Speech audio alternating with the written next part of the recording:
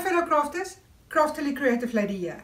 Today is all about you and your silhouette software and me to tell you all about it. Let's get crafting.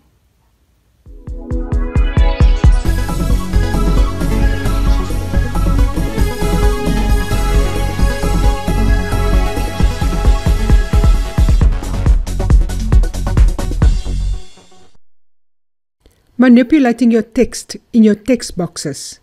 Text that you create and text already created before. During the creation of text on your page, you can open this additional text style menu to the right hand side of your screen. It's this one right here, this button. If you click on it, you have a text style menu. So this menu gives you a few more options. The first block here you can see is the font, the type of font you're using. If I double click here and I highlight my font, my text on my page, you can see I'm using this font right here. So this entire block is all about fonts. If you want to change the font, you go into this block and you can change any font that's already installed on your computer. If you haven't got a font, if you're looking for a specific font, you must go download the font so that the font is on your computer, and then you can use the font in here. If you want to make the font bigger or smaller, you can play around with this drop down menu right there. At this stage the font size is 120 points. If you double click here, you highlight everything, you can change the font size. 8. So you've got a drop down menu here that helps you. 36, 72 like it was. No, it was 120. That's 144. Or you can double click inside the block and type in whatever you want the font size to be. So then I want to move on to the next little block, which is the font characteristics. I'm talking about bold, italics and underline. If we highlight one word, if you want this word bold, italics or underlined, this is how you do it. You highlight it and you click on bold. Before I click on bold, have a look at the silhouette word. I'm going to click it now and then you will see it turns to bold. Click. Can you see? If you want that word italics, you click on italics and then it changes to italics, or underline. Maybe not a bold, underline. That's how you change the characteristic of a font. Then we move on to font justification. It is this block right here. So I highlight my entire paragraph.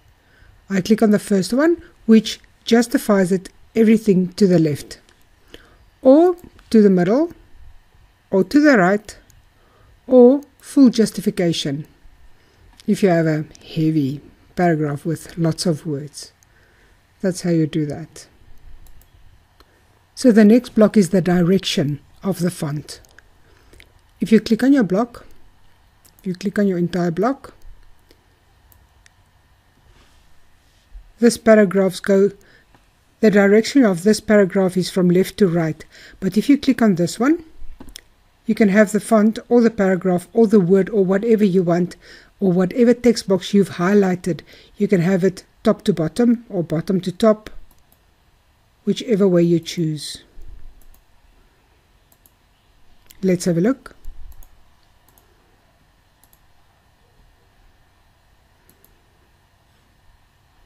Can you see?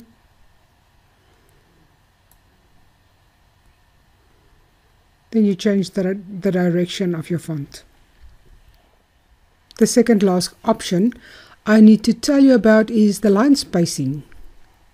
So if you want less space between the lines, you highlight everything, your entire paragraph, and with this slider you can slide left or right to increase or decrease the line spacing. If you slide to the left, it decreases the line spacing. Have a look. Can you see? If you slide to the right, it increases the line spacing. See? Then we move on to the character spacing. It works basically the same.